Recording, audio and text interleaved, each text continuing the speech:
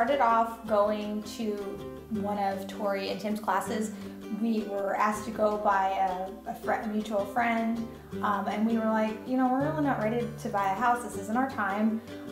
But we went anyway, and that is what led to us seeing that this can be realized. This is something we actually can do. It led to meeting with, you know, sitting down with Tim, who really walked us through the process and didn't mince words, was very, you know, respected our wishes as well as gave us what was within our reach, and, you know, then set us free into the arms of Tori. Yeah, I mean, it went, he showed us options that I didn't even know that we had, which is huge because it can be discouraging. Right, you know, you're and trying it's to... overwhelming when you're seeing stuff like Rocket Mortgage, and I'm not allowed to say that. Well, no, it looks, you Right. see that stuff, but then we had friends that it was, you know, you hear horror stories Right. of, oh, they came back to me at closing and said I need another 10 grand because someone made a mistake, and you're just thinking of all these things, and you're like, how am I going to come up with 20% for a house? And it just, you get defeated. Right, before you even step forward. Yeah. And I think that was really the turning point for us, was, you know, not being afraid to just ask the question. And that's what I would advise everyone to do, is ask the question, because you might think it sounds dumb. Nobody made me feel dumb. No one made me feel uneducated. The question we asked was the most important. Usually the question we asked was an important one you needed to ask in the first place. So from the first meeting, Chesapeake Bounty, the next week we met with Tim to go over our pre-approval. We did everything that night. Tori called us on our way back from Tim's meeting that said she'd already talked to Tim, and we were looking at houses in 2 days. Yeah. So the longest part of the process for us was finding the perfect home, and we did.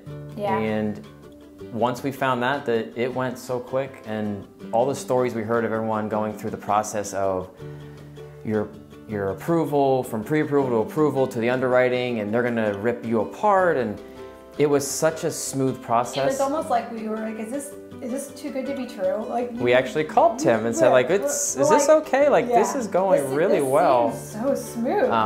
It really was. And you know, I also want to stress that it was a friendly family feeling. I mean, I absolutely consider Tori a friend now. I mean, we still talk, like, we are friends. And you know, same with him, and everybody really, I don't know how to say, there's no pressure. There was no, you know, you felt obligated. It was you know, no, we understand. And if you're fearful, let's talk it through. Let's see what options are out there for you. And that's important when you're taking a big step like this. Yeah, and even with the title company, I got calls from Allison at Velocity, just asking questions. It was just very friendly. Yes.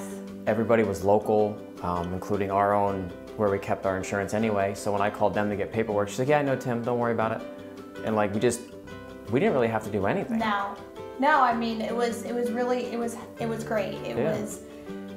a process that I would recommend anybody who's, you know, if you're afraid, if you feel, you know, like it's not, you know, no, I don't want to be stressed out like that. It really wasn't. For us, it didn't feel as stressful. I mean, family life felt more stressful than I think this did, which, I mean, I think says a lot, so. Yeah. And they had the process so fine-tuned that we were done end of July with everything. We were slated to move in August 19th, but we pushed everything up to the beginning of August because the seller was ready to go and we were ready to move.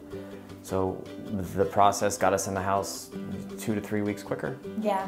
So no, it was great. I mean, from top to bottom, it was fun, friendly. Yeah. And everybody answered questions. And we always felt like we were being needy. Yeah. And everyone would laugh. I guess everyone asked that. Like, I feel like I'm being needy, but everyone would just laugh like, no, you're fine. We'd like be sitting, you know, together on the couch and be like, and we'd like email or text. Like, I mean, who wants to get a text from like a customer in the middle of the night? But usually within a half an hour, somebody was texting us with an answer back, so we didn't have to wait till morning, which I think is exemplary, really, because, you know, we would have been more than happy to wait till 9 a.m. the next day or even longer, but we got an answer that night, so we knew that next morning what we needed to do. Yeah. Definitely.